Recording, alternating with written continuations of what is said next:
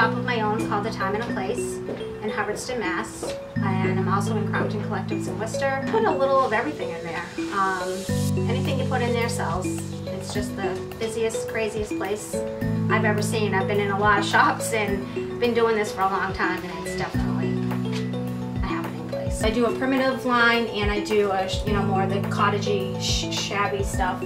I've been doing this for over 24 years. Then my husband, we started in a small co-op, and then it just escalated till I have about a 1,600 foot workshop, and now him and I both do it together full time now. He's the definitely the scrubber and sander and prepping, and I do like stenciling more, but the wallpaper is fantastic.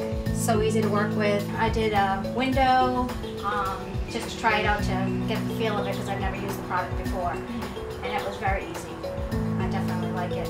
Planned several projects. I love it. I want to get some different patterns and try different things. It's definitely easy to work with.